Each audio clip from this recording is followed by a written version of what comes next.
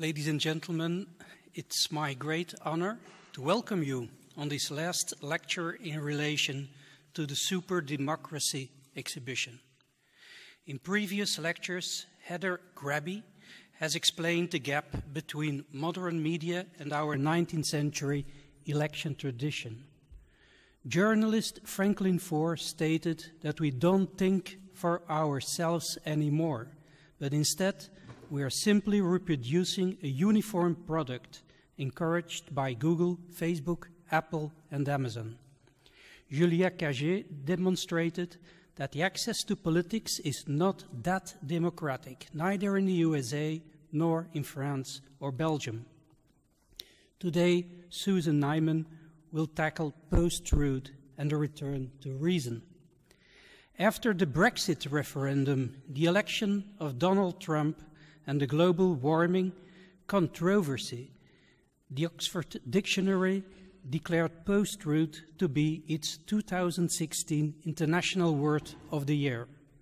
The term post-truth can be applied to politicians that address their voters with emotion rather than with facts. E-mocracy instead of democracy is an ancient tendency already, but it has been aggravated by the 24-hour news broadcasting and by social media. The news consumers of today are being informed in a way that above all confirms their existing picture of the world. Philosophy is not really my cup of tea, but there are four more main reasons why I am eager to hear Susan Neiman's thoughts on the subject. First of all, she acknowledges that social media aggravate fake news, but she claims there are more profound, even philosophical causes that explain this phenomenon. I'm very curious to learn more about those causes. Secondly, I'm reading now a book of our Belgian philosopher Patrick Loobeuk on the liberal rule of law. We call it in Belgium de rechtsstaat, l'état de droit, which is not linked with any political party, however. The subtitle of Patrick's book is Reasonableness Can Save Us. But can reason really save democracy? My third reason relates to my appreciation of Yiddish folk music, also known as klezmer, and the novels of Isaac Singer on Städtelife in former Mittel-Europa. During the Holocaust, Hannah Arendt, the famous American psychiatrist, escaped from Germany and moved to the US, where she wrote her masterpiece on the banality of evil, Eichmann in Jerusalem. It struck me that you have moved in precisely the opposite direction. You were born in Atlanta, Georgia, but you now work in Potsdam, near to Berlin. I wonder if you would like to give us your thoughts about the political party AfD, Alternative für Deutschland. The famous American philosopher John Rawls kept firing questions at his audience in order to make them think for themselves. In his liberal rule of law, there is consensus on freedom, equality, and fairness as indispensable values for living peacefully together in diversity. In his model, people will try to convince each other with reasons, not with fists. How are you going to convince us? This was the fourth reason, and now the floor is completely yours. Thank you.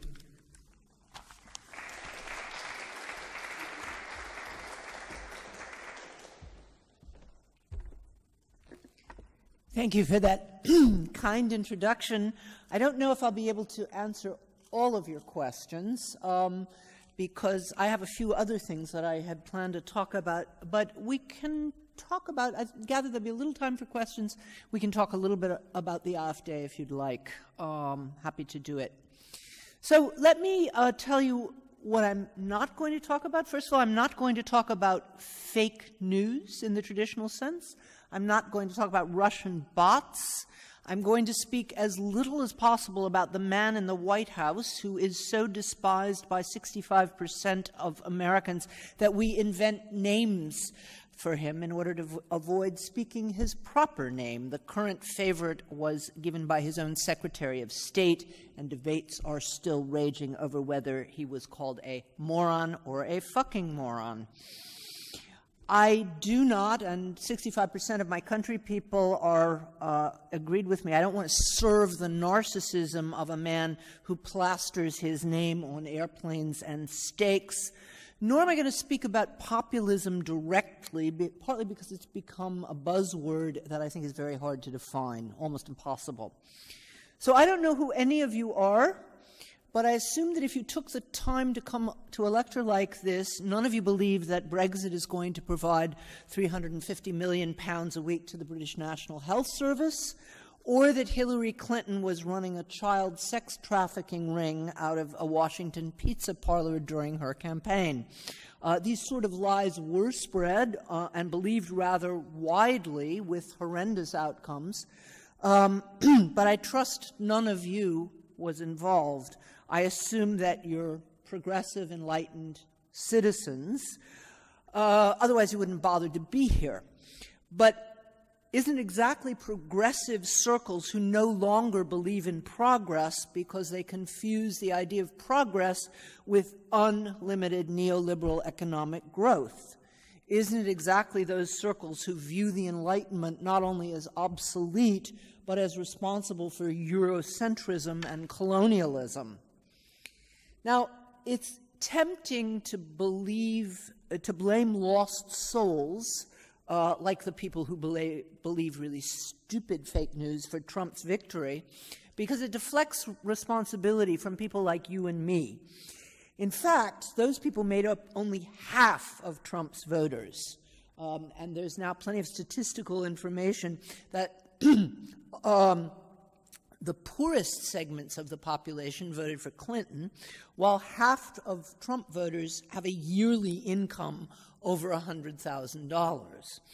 Now, if you think education is a more decisive factor than money, you'll be interested to know that 49% of white voters with college degrees voted for Trump, 45% voted for Clinton, the remaining 6% squandered their votes on hopeless third-party candidates. And the myth that supporters of the AfD, Germany's, I will say a little bit about this, the new right-wing party, are also those left behind by globalization is just as belied by the statistics.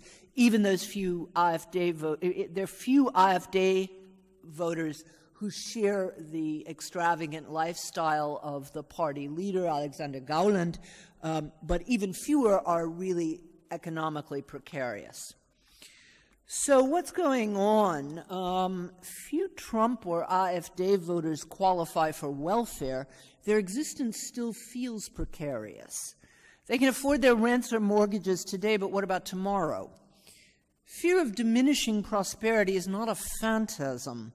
As trade becomes more globalized and automation increases, more jobs will be lost, even in places like Germany, whose strong unions have largely shielded it from those developments in the past. Nor are factory workers the only people to be affected. Legal contracts, which were drawn up 10 years ago by well-paid lawyers in the U.S., are now being prepared by equally well-qualified workers in Bangalore. So it's a thoroughgoing precariousness. The precariousness that many feel today stems from real changes in the global economy, but at least as important is an economic system whose need for relentless growth in consumer spending breeds perpetual satisfaction. And I am sure that each and every one of you, because I have certainly been subject to this myself, even though I'm somebody who, gets paid, among other things, to spend time thinking about these things. You may have a fine apartment, perhaps a home of your own, but celebrity villas pop up when you're browsing the news. Why shouldn't you aspire to have a vacation home as well? As any advertising agent can tell you, corporations devote billions every year to producing envy. I strongly recommend Adam Curtis's brilliant documentary, The Century of the Self, which you can see free online. He describes the enormous effort and psychological savvy that goes into simply producing envy. Those who manage to resist the temptation to envy, as I usually do, have no choice but to spend all the same. The average computer lasts for 4 years. Smartphones implode even sooner. This is not an accident. Since 1924, capitalism has depended on planned obsolescence. Back then, an international association of major electronics companies decided to reduce the life expectancy of light bulbs from 2,500 hours to 1,000 hours. This is going to seem trivial, but it had an enormous effect on the way that we live our lives, because before that moment in time, the craftsperson assumption that a good product should last as long as possible began to crumble. And this was a deliberate corporate decision. It was put into effect with fines for companies that did not go along with making their light bulbs worse, and that began to take place in the automobile industry and everything else, so that today we take for granted that most everything we use will fall apart shortly after the guarantee runs out. It's no surprise that even relatively comfortable people do feel stabs of economic insecurity. So today you may have a warm home, enough to eat, an internet connection, even an occasional vacation. Do you have the resources to cope if the boiler and the refrigerator and the computer all break down at once? Well, I don't. In the effect that it should happen, I'm respectable enough to be able to go into debt, but not everyone is. All right? Now, I'm not a Marxist. I don't believe that the ills of our current economy explain everything that happens in the voting booth. Brexit, Trump, and the AfD are different, complicated phenomena, but some parallels beg to be drawn.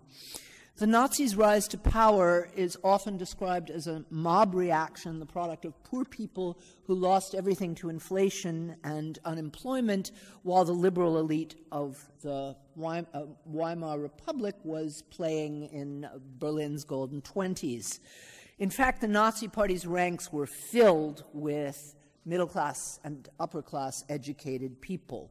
Some of them hoped that Nazi Germany would serve as a bulwark between Russian Bolshevism and Anglo-American utilitarianism. Others were simply opportunists. But neither wealth nor education is any guarantee against anti-democratic and racist values. So I'm not a Marxist. I am a socialist, but I'm not a Marxist. I'm also not a friend of the Leninist idea that things have to get worse before they get better, which is why I voted for Hillary Clinton after supporting the Democratic Socialist Bernie Sanders in the primaries. But now that the worst has happened in the United States, I've seen signs that occasionally Lenin might be right. The U.S. election has spurred radical rethinking of a kind I have never experienced in my life in the United States. Trump is not only the naked face of unfettered capitalism, he represents a number of ideas that go far beyond the right. People on the right reach for guns when they distrust traditional sources of information. People on the left reach for theory. Arguments are not going to be much help against someone like the moron in the White House who disputes facts as cut and dried as whether it was raining during his inauguration. But in the United States, where contempt for the truth is most glaring, resistance has grown so rapidly it's left even optimists surprised. In Europe, many view the American election as a warning, and you should, but successful resistance depends on liberating ourselves from theories that underpin post-truth politics. People people who read too many lies, whether they're about child sex rings, weapons of mass destruction, or anything else, can have a tendency to give up looking for truth. But the experience of being frequently lied to is not enough to give up on the concept of truth itself. For that, you need theoretical support. And in our contemporary case, that theoretical support is constructed from a mishmash of postmodern philosophy, evolutionary psychology, and neoliberal economics. Although they may seem to be opposed to each other politically, all of them presuppose a metaphysics of suspicion. And I describe that metaphysics as follows: every claim to truth conceals a hidden claim to power. Every ideal conceals an interest. I'm going to repeat that because it's really important, and probably all of you have at one time or another expressed that. It's just part of our culture now. Every claim to truth is really a hidden claim to power, and every ideal conceals an interest. Now, the Iraq War is very easy to use as an example. There was a lot of inflationary rhetoric about good, evil, and democracy, but in fact the war was fought for regional hegemony, oil, and distraction from what, at the time, much of the American public held the presidency in 2002 to be America's historically worst. We did not think it could get worse than George W. Bush. For many of the war's opponents, the war seemed to prove that every attempt to oppose evil and promote justice is merely a cynical attempt to conceal self-interest with moral rhetoric. And they said it's simply human nature to further your own interest über alles, to help your friends and hurt your enemies. In the words of the Nazi legal philosopher Carl Schmitt, who many progressive thinkers, for reasons I cannot fathom, now take seriously, Schmitt said, anyone who uses the word humanity wants to deceive you. Now, in every generation, this standpoint is presented as something that is bold and new. It can actually be traced back as far as Plato, whose greatest work, The Republic, was written as a rejoinder to it. In recent decades, Michel Foucault has been its most prominent spokesperson.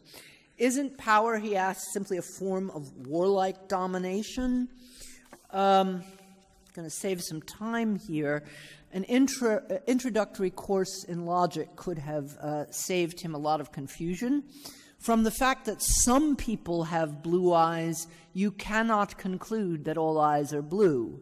From the fact that some people have some moral claims are hidden claims to power, you cannot conclude that every claim to act for the common good is a lie.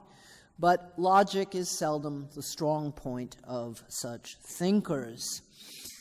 Now, since Foucault's successors are often more impenetrable than he is, it would be silly to claim that most journalists have studied the latest postmodern theory in any detail. But journalists are no less products of their time than anyone else. Even those who never opened a book of theory swim in the ideological currents that swirl around us. Or, as Breitbart News put it, politics is downstream from culture. Okay? Philosophy is not only meant for conversation with other philosophers, even though people who are non-philosophers may simplify what gets said. That's okay. You know, I'm used to it, and I just try to write as clearly as I can, because I believe philosophy is enormously helpful in uncovering the assumptions behind your most cherished views and expanding your sense of what's possible.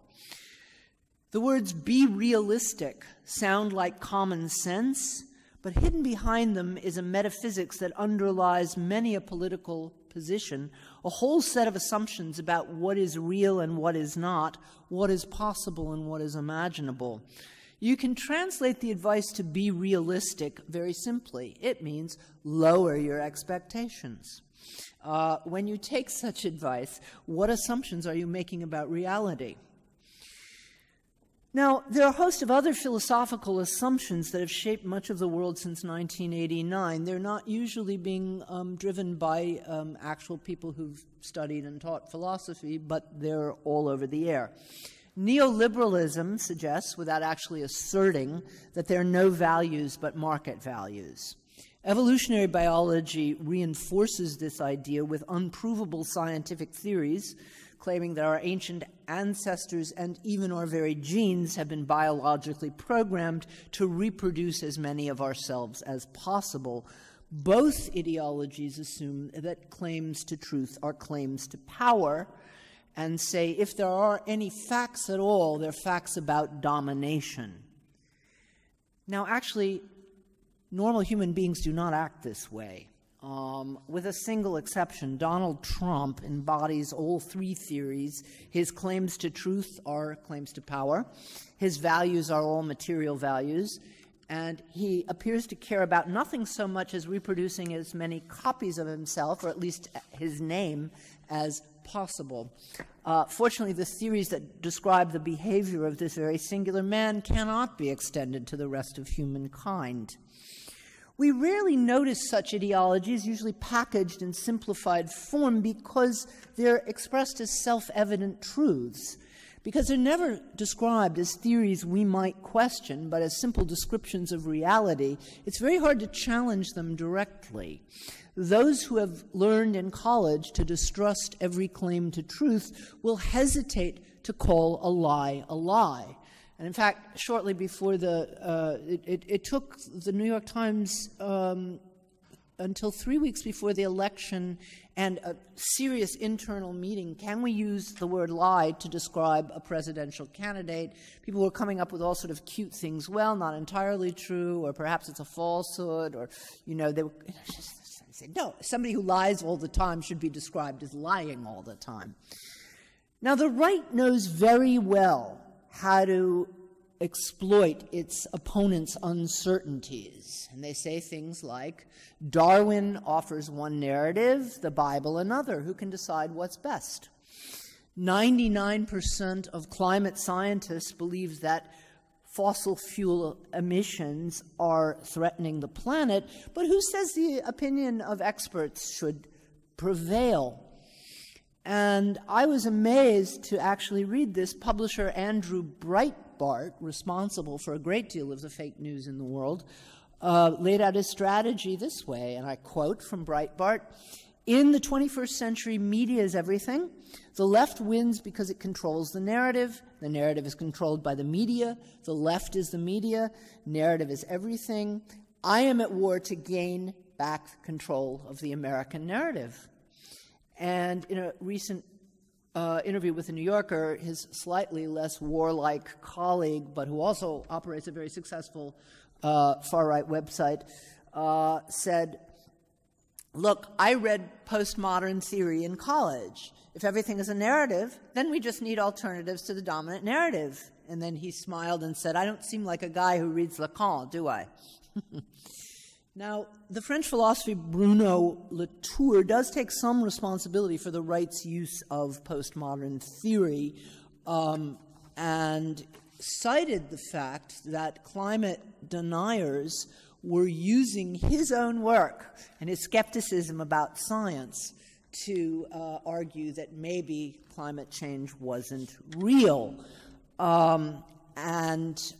Latour was honest enough to say, maybe I was wrong. There are, entire PhD programs that are still running to make sure good American kids are learning that facts are made up, that there's no such thing as natural, unmediated access to truth, that we're always prisoners of language, we always speak from a particular standpoint, and so on, while dangerous extremists are using the very same argument of social construction to destroy hard-won evidence that could save people's lives. Okay?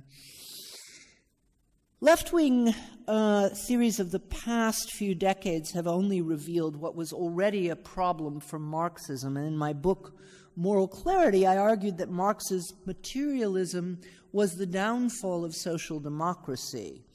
What paralyzed the left was not only the brutality of some of the practices that accompanied Marxist governments, but the contradictions in Marxist theory itself. Marx's original appeal was its claim to realize the ideal of justice that Enlightenment thinkers had formulated but didn't think through all the way. Marx taught us a truth that now seems trivial. Freedom of speech of a newspaper publisher is not the same thing as the freedom of speech of a demonstrator who stands in the street and holds up a sign. This was not a critique of the ideals of Enlightenment. It was a demand for their real fulfillment, and it was important and progressive criticism. But the ideals that inspired the movement were undercut by its metaphysics, which never advanced beyond the perennial fashionable sophist views that Plato criticized. For Marxists, ideals are nothing but ideologies, rationalizations without a real foundation. Whether philosophy, art, or religion, all exist to conceal the real relations, that is, the economic relations, that determine our lives. And I think the dissonance between tone and substance corrodes Marxist theory. Marx's stirring prose about justice moved many a heart, but any good mind will be puzzled by Marx's turn to declare ideals and justice part of the superstructure, just a matter of ornate packaging. Some scholars tried to offer solutions to the dilemma by looking for crucial differences between his early and late work, but the gap remains immense, and even people who don't go in for careful textual analysis can feel it in their bones. Now, most of us today are students of Marx without knowing it, conservatives usually most of all. Anybody who believes Bertolt Brecht's claim, first comes the grub and then comes the ethics, erst kommt das Fressen, dann kommt die Moral, is thinking in Marxist terms. Chronologically, Brecht was right. People who are hungry and freezing are not in a position to think about much else. But it's a leap from chronology to the view that money always trumps morals, but it's a leap we often take. Profits and losses can be measured, and if what can be measured is all that matters, public action becomes a matter of deal-making with no space for principles at all.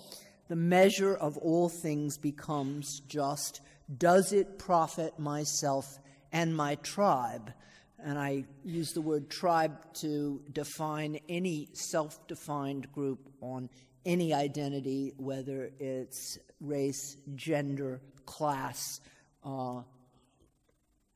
anything else. Now, the past decades have led many people to question that view. Unfortunately, the most successful among them are not Occupy Wall Street demonstrators, but fundamentalists and nationalists who continue to cast their spell. It's a great mistake to view the members of those movements as simply the losers of globalization. More profit would not make them more satisfied. There's a lot of empirical studies that showed jihadists to be usually more educated and successful than their neighbors. They aren't asking for a bigger piece of the pie. They're refusing the plate on which it's served. Young women who cover their heads, some of them are forced to, but some of them decide to do it because they refuse to be part of a world in which their bodies are simply commodities. The young nationalists who insist on ethnic identity do not want to live in a world where every city in the world looks like every other because multinational corporations have destroyed local business. This is not to condone the excesses of those who stubbornly beat the drum of their religion or their tribe, but those who want to oppose them will not succeed without understanding the roots of the problem and what we, as I'm going to assume, enlightened progressive people have done to contribute to it. So who are we? All those who fail to see clearly that the only alternative to tribal thinking is universalism. Unfortunately, the concept has a terrible reputation among progressive intellectuals who view it as the prototype of every claim to power that disguises particular interests. During the earlier stages of the civil rights movement in America, it was just such people who supported identity politics, which is an idea that harkens back to the reactionary nationalism of Carl Schmitt. Anybody who believes that truth is merely power will quickly conclude that the only interests that count are the interests of one's tribe. And the development is particularly tragic because the early civil rights and post-colonialist movements resolutely opposed tribal thinking. Their strengths were impressed in songs that claimed things like, this was an American civil rights song that I sang as a young teenager, "All men are slaves till our brothers are free." Instead of declaring all history a matter of narrative rather than truth, post-colonialism could have broadened history's scope. It is simply true that non-Europeans, as I assume all Belgians know, often from rich and complex cultures, were exploited and killed by Europeans. Jean-Jacques Rousseau, who suspected what was coming, wrote in 1754 about Europeans who traveled to Africa, quote, "more intent on filling their pockets than their heads." But these are truths that tend to vanish when the concept of truth is dissolved entirely. So identity politics is a very dangerous game. If the demands of minorities are not seen as human rights, but as rights of particular groups, what prevents the majority from insisting on its own? And this is precisely what happened during Trump's election, as well as in identity movements that have grown in England and France and Holland and Austria, who are simply presenting themselves as part of a harmless trend. If other groups are allowed to fight for their rights, why shouldn't white Europeans stand up for theirs? Now, the answer is really not very difficult. Shortly after Trump was elected, there was a debate in the U.S. Around the question, was liberal support for identity politics to blame for the results? Did so-called minor issues about discrimination alienate white voters who went on to support Trump for more fundamental economic reasons? I think this question is put entirely wrong. The murder of unarmed African Americans that led to the Black Lives Matter movement is not a minor issue. It's a crime, and so is violence against women and gays. But for those who believe that only tribal interests are genuine, calls for universal outrage in the face of those crimes makes no sense. Hannah Arendt thought that Adolf Eichmann should have been tried not for crimes against the Jewish people, which is what he was tried for in Jerusalem, but for crimes against humanity. It's a distinction that didn't seem so important at the time, but its importance is increasingly clear. My support for Black Lives Matter doesn't spring from tribal membership, nor from guilt about wrongs committed by my ancestors. My ancestors happen to be poor Eastern Jews who immigrated to Chicago in the early 20th century. So they weren't slaveholders. They weren't, directly responsible for forms of racism. But I support Black Lives Matter because the killing of unarmed people is a crime against humanity. At the same time, I'm going to reject the white counter movement, which says all lives matter. This is a trend. I don't know if you've followed it in the States, but basically Trump supporters have been calling Black Lives Matter racist because they say all lives matter. This is ridiculous because it's using a very banal truth, yes, of course all lives matter, to distract attention from a very important empirical truth, namely that African Americans are far more subject to police violence than anybody else. This is an empirical fact, but you need to have a concept of truth in order to see it. I'm going to skip just because I see that time is running out and I want to make sure that we have at least a little time for questions. I'll just summarize this piece and assure you that there is very good news coming out of the United States, and I don't know how much you read about it. There is an enormous resistance to the government, the likes of which were not even seen in the 60s. So there's good news. Believe me. And I was just there I spent 6 months in Mississippi, which is the worst of the worst, doing research for another book, and I was amazed to see the numbers of people and of all ages, black and white, coming together to resist this government in all kinds of creative ways. So it's happening on a local level, and it's quite inspiring. You should just know that. Okay. So what are the general principles that need to underpin a resistance, both in Europe and in the States? Okay. Few kinds of amnesia are more damaging than the claim that Brexit and Trump signal the end of enlightenment. This is a book that was claim that was made by Pankaj Mishra in a book that got some attention. This is really not the first time that the obituary for the Enlightenment was written. People do it all the time. The concept of homo economicus, the idea that we are fundamentally moved only by material interests, wasn't proposed until a century after the Enlightenment and didn't enjoy widespread popularity until the Cold War. But behavioral economists like Nobel laureate Daniel Kahneman have proved, if you want scientific proof without reflecting on yourself, I mean, if we think about how we actually live in practice, we do not act this way. We do all kinds of things for all kinds of reasons outside of our economic interest.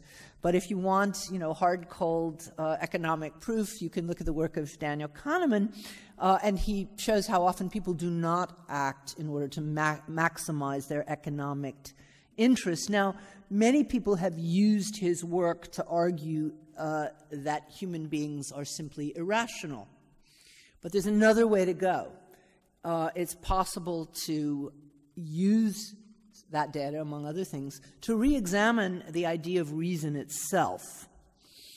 The Enlightenment's idea of reason was profoundly different than its critics imagine. For Enlightenment thinkers, reason is the ability to use universal values, particularly the values of truth and justice, for orientation in thinking. These values are as clear in African and Asian history as they are in Europe.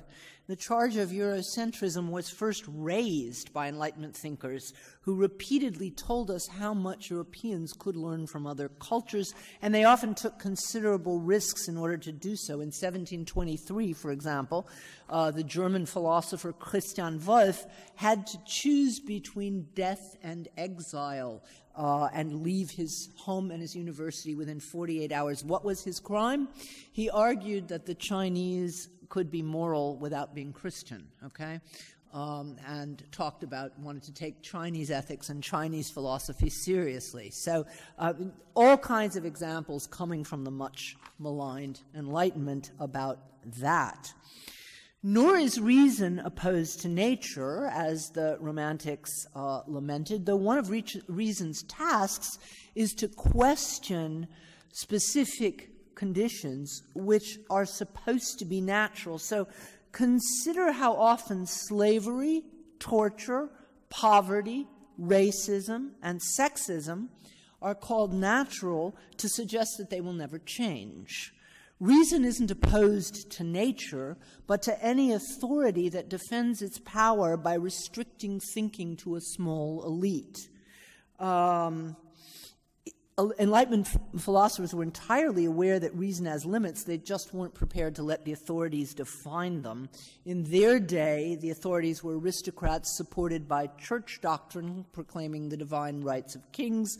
Today, the authorities are largely neoliberal economic advisors who support the alleged naturalness of their ideology with evolutionary psychology. Okay? So reason and logic require instrumental rationality, but this is only a very small part of reason's scope. Reason is less a matter of knowledge than a demand, and the demand is just this. For everything that happens, find the reason why it happened this way and not otherwise. Philosophers call this the principle of sufficient reason, and it's meant to say, look, there are many different reasons you can give, but some things don't count as reason, like that's just the way it always was, or I heard it somewhere. The ability to find reasons is the basis of scientific inquiry as well as social justice. The child is following the principle of sufficient reason when she asks why it's raining, and she'll continue to ask questions until the adult supplies a satisfying answer or tells her to stop asking so many questions. But every child will also wonder the first time she sees a homeless person on the street, why doesn't he have a bed? Why doesn't the refugee child have a home? And adults who are serious about giving an answer have to move from explanation to action. That's the possibility of reason, okay? The OED, as you just mentioned beforehand, defined post-truth. I don't like their definition. It's relating circumstances in which objective facts are less influential in shaping public opinion than appeals to emotion and personal belief. I think that definition, which a lot of people accept, proposes a binary opposition between facts and feelings that does justice to neither one. Feelings and facts are deeply related. If my children are threatened, I will feel anger. If other peoples are threatened by a sex trafficking ring, or more likely by war and hunger, I ought to feel anger. The task is not to forego feeling in favor of fact, but to make sure that the two work in harmony. Politics can be driven by fear or values. It's easy to see where the politics of fear has led.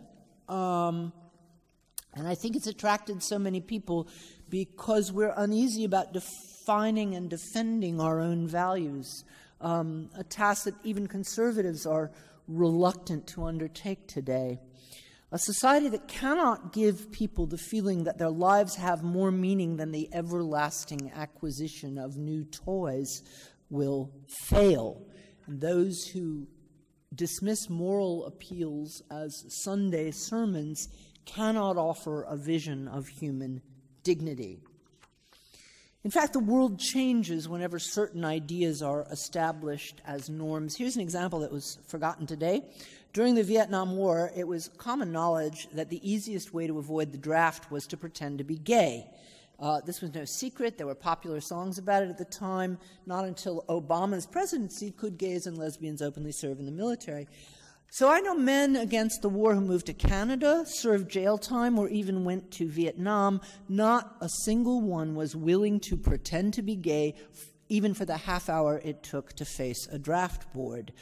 Jokes about it were made during, smoke-filled evenings. No one wanted to face a rumor that the gay pose was perhaps not a pretense, perhaps he's really gay. Now, today same-sex weddings can be celebrated in conservative places like Spain and Ireland and the United States. So, this is an example of how within one generation you've had ideas change the world in an extremely deep and important way. I have a whole pocket full of other examples, but I've recently discovered that this is the one example that nobody challenges, so I'm giving it to you. Of course, the converse is true as well. The world will change again if the political strategies that elected Trump become the norm.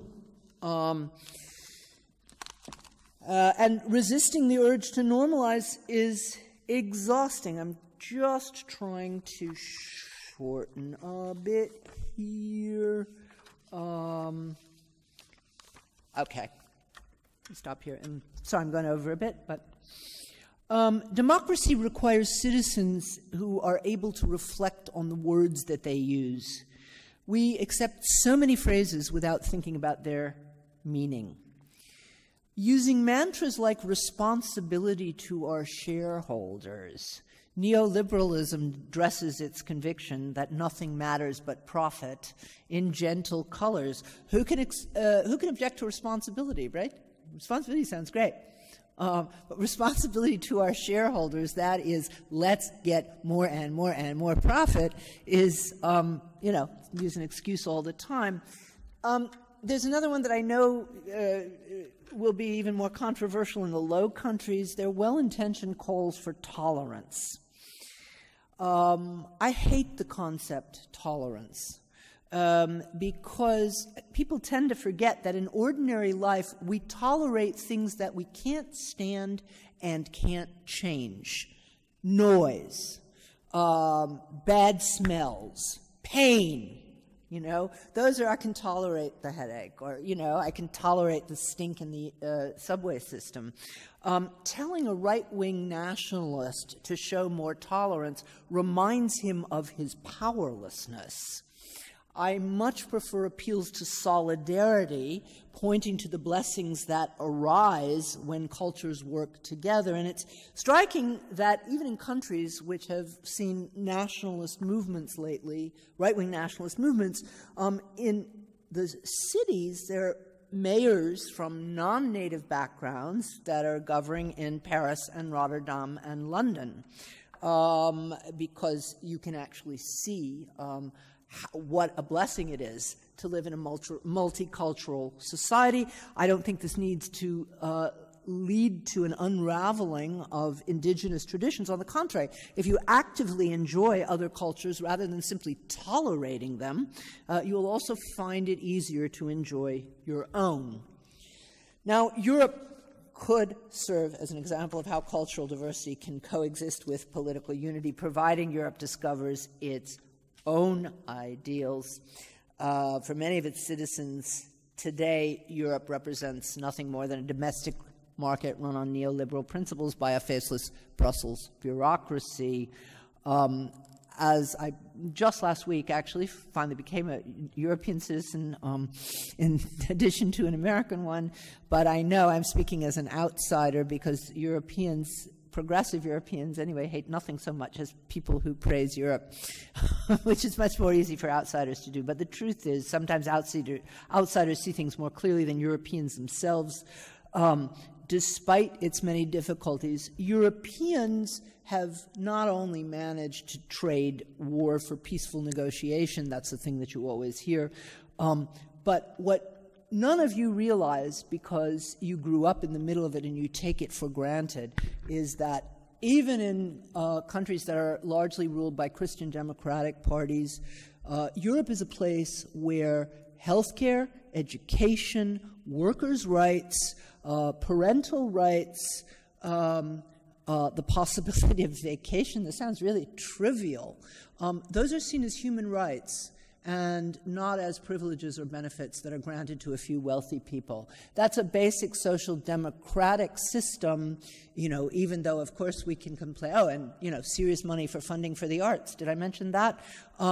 In the United States, Russia, China, India, Brazil, those gains, and the gains that they're rights and not privileges, seem utopian to people. And I think I will simply end, because we don't have any time to talk if I don't. I will simply end that those of you who are here in the capital of Europe, which I know probably provides extra challenges to be a strong supporter of Europe, remember what it is that you take for granted that people outside Europe don't have. And the only way to make Europe better and stronger and less problematic is to value what has actually been achieved here. Thank you.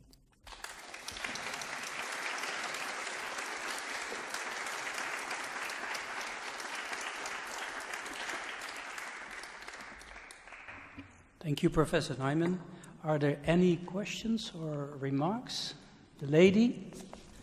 Push the red button, please, on the microphone. This one? Professor, you just mentioned Black Lives Matter. You support Black Lives Matter. I lived in the United States for 16 years.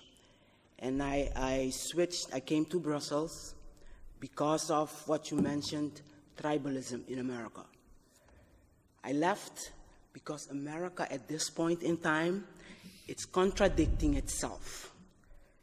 Stating the Constitution says representative republic. And what I found is a country worse than what probably happened in South Africa.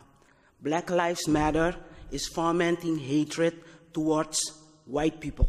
And as a black woman who doesn't believe in the, or say, racism and victimization, the culture of victimhood, I was subjected to intimidation and threats in liberal New York. So I'm surprised that you would support Black Lives Matter. Okay, you're now talking on an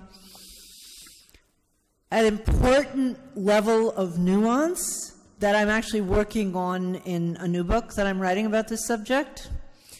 I support, because until Black Lives Matter raised the issue, white Americans, even if they had black friends, which many don't, I mean, it's a very segregated culture, white Americans were simply not aware of the level of everyday violence that African Americans have to fear and have to accept. I mean, even I have been thinking, the talk, this is something that's been discussed in America, that every black parent at some point has with their children about how to behave if they're stopped by the police.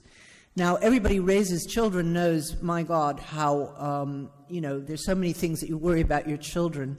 The one thing that I do not have to worry about is that if they go out, they could, because of their color, particularly my son, just be randomly shot because he didn't take his hands out of his pockets or something, So I support Black Lives Matter for having brought that issue to real attention.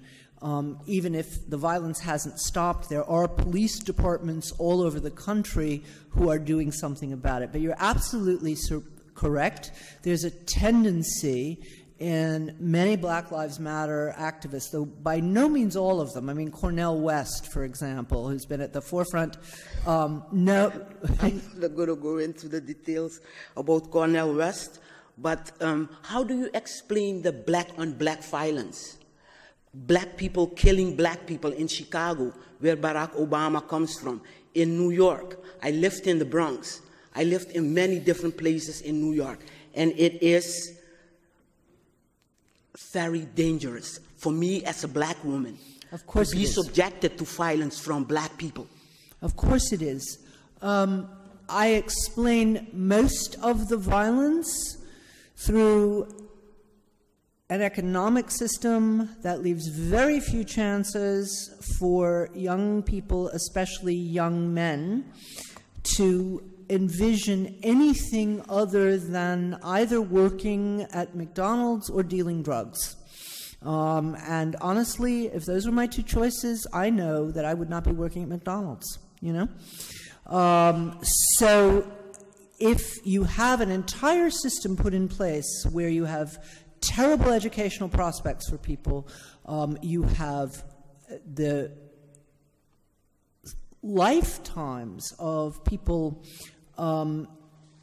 being stuck in particular patterns where their parents have often been in jail, and yes, there's black on black crime. I don't deny it in the least, but I also know that the rates of incarceration, say for simple, crimes, still crimes in some states, possession of marijuana.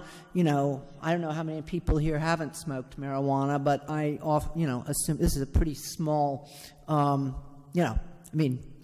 smoking marijuana has become extremely common all over the place. The rates of incarceration for black people, who are caught with marijuana are 10 times as high for the rates of white people. The difference between sentencing for crack cocaine is much different than the sentencing of white-collar executive cocaine that's not crack. So you have a whole pattern which I think has left a generation, or 2 generations actually, of young black men in particular. Let me tell you a story. Yes, can we see the dependence of women, the black women, and the dependency on government?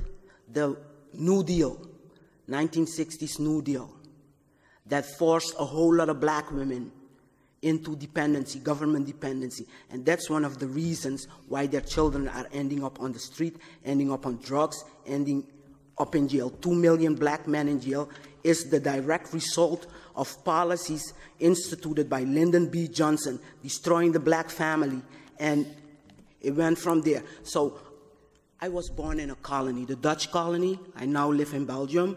So I have a whatever colonial background, as you would say. I was born on a plantation. So when Europeans talk about poverty of people, I lived under colonization, and I had my basic education, the best years of my life, okay? So anti-colonialism destroyed my country and displaced me to Europe.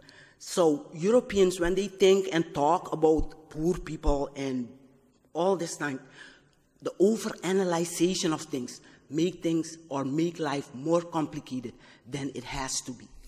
So maybe Europeans can learn from that. I'm hoping, I came back to Europe, and I hope that Europe doesn't adapt or just simply take over what people tell them, that, oh, you need to do this or you need to do that. You just mentioned Europe walked away from itself, is losing credibility the same way America has. So it could be an interesting conversation that could go on all afternoon if we had the time for it.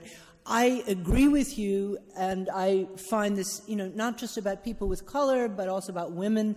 I'm very unhappy about people taking up a victimhood narrative. I don't like doing it. I don't think it's productive.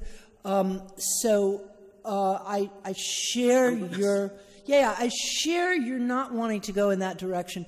But I'm going to tell you a personal story that I was actually ashamed about, but I decided it's time for me to tell this story about white racism. So I grew up with a mother who was involved in the civil rights movement. We were just, absolutely. I grew up with the children of Martin Luther King, who are my age. I did not think of myself as anything but a universalist, okay, my whole life long. A few years back, I'm walking down the street in New Haven, Connecticut, where Yale College is, where I once taught.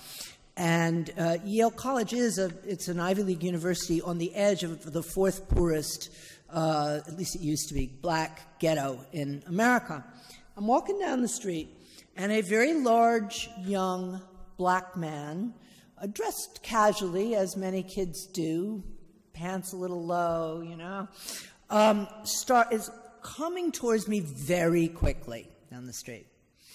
And I got a little bit nervous because it was clear, I'm not imagining this. He is running straight to me. And I get a little tense. And I think, well, okay, but it's daylight. And anyway, we're near the university, so it's okay. So I'll see what he wants from me. And he says, "Aren't you the woman who I saw last week on Tavis Smiley?" Tavis Smiley is a black talk show. And I hated myself, because I say, here's this kid who took the time to watch me discuss my book on, a national television show, and I still had the stereotype young black predator. I don't think I gave it away, but that was what went through my head. That was my first impression. And I feel like if I felt that as someone who really grew up, in the middle of the civil rights movement, white racism is a real fact of life. And I agree with you that one needs a more universalist view. One needs to combat some of the trends that have been happening, since the civil rights movement, since the Black Panthers, all of that. One needs to combat them, but one also has to recognize that white racism is real. I'm afraid we're about to... I'm not going to call people racist, but that's another discussion. I think the word racism is like overblown. Everybody's being called a racist. If you're white, you're racist. If you say this, you're racist. I'm sorry, if I had seen a young white man coming towards me excitedly, I would not have gotten tense. I get tense, but that has nothing to do with racism. Yeah. That's not racism. Sure. Thank you. Well, thank you for your comments. All right. As an American living in Germany, do you think the payback time for Germany for what it did in the last century is gone? It's finished? So a year from now, you'll be able to read in Flemish a book that I'm just writing. It's called Learning from the Germans. It's a question that has a really, really long answer. And so I'm writing an entire book about it. Look, I think that facing one's own criminal, violent past is probably not a process that can ever be finished. And I think that's one of the things that the Germans have taught us. But I think they have been exemplary in working on it in all kinds of ways that we could all learn from. And that's why I'm writing a book about it. Thank you.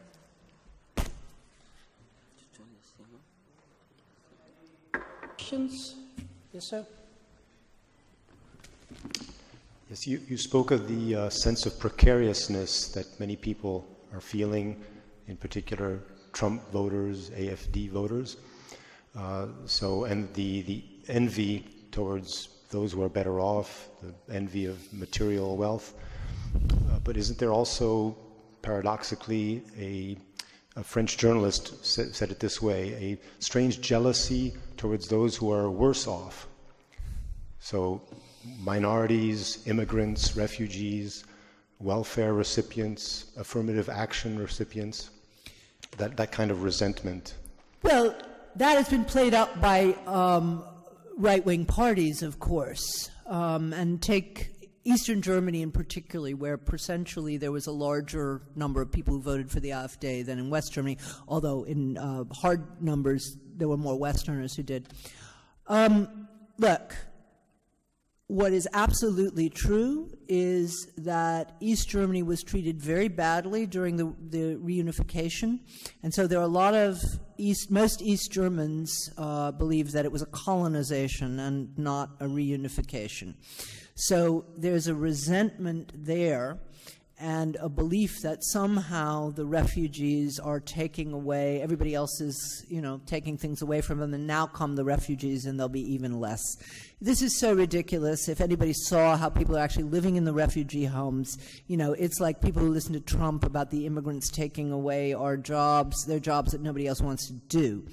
But it is, as, the right wing has found often enough, it's very easy to blame one's own worries on an outsider group. It's just the easiest thing to do. But no, that is not really happening. What might be happening in a certain sense, and this is interesting, as this woman was saying before,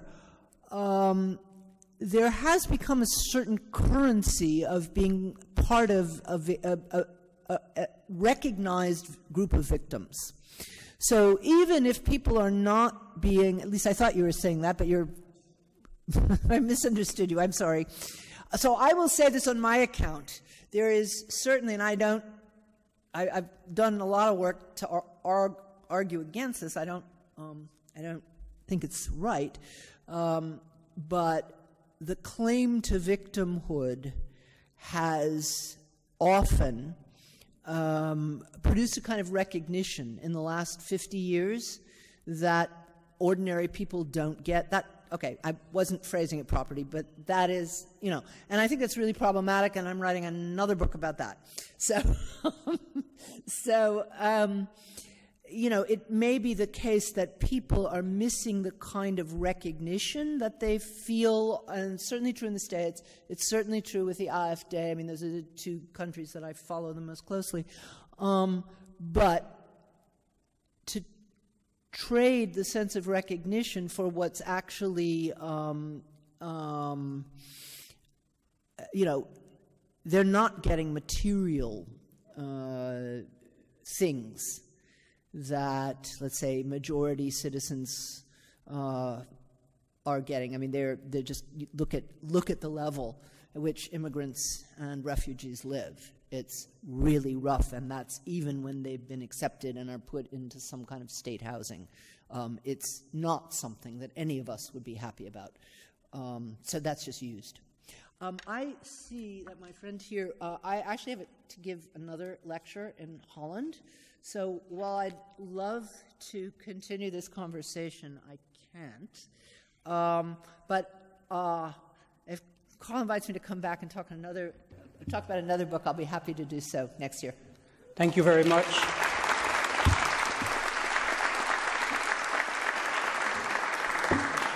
This is your bag. Thank you. And I have a little present. Oh, how very Yeah, kind. a souvenir. Oh, And I thank you very much. I love Belgian chocolate. I hope so. Thank you. Very much. Thank you. I'm going to